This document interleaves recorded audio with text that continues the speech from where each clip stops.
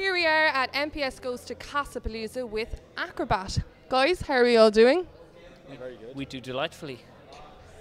I'm delighted you do delightfully. It's great. So you're just off stage with a little bit. How did it all go for you? It went really well, and yeah, it was our second festival of the weekend, and I think I really enjoyed both of them. And we've good fun, good music. Yeah, time to go enjoy the rest of the festival, I think. Yeah. You know? Not just yet, though. We have a bit of an interview to do. Bye, everyone. I'm off. Looking at your band itself, you've had a great 12 months. I know you're getting sorted, singing the stuff live, but you've supported people like Mumford and Sons. But has there been anyone that out of that 12 months that has been an absolute highlight where you're like, oh yeah, we've made it? We supported a couple of different people in the last year. Like we supported Bastille in the Academy and Miles Kane also in the Academy and up in Belfast.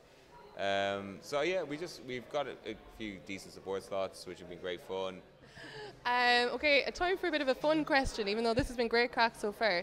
If you were to put together an ultimate rock band by instrument, let's say, who would it be? Brian, we're going to start with you. I go Matt Bellamy on keys.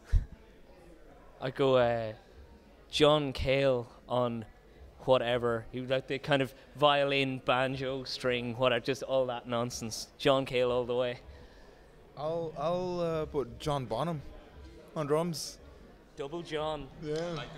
I need to change my one because I was about to go Robert Plant, and now we're just actually now we're basically saying Led Zeppelin. So I'll quickly.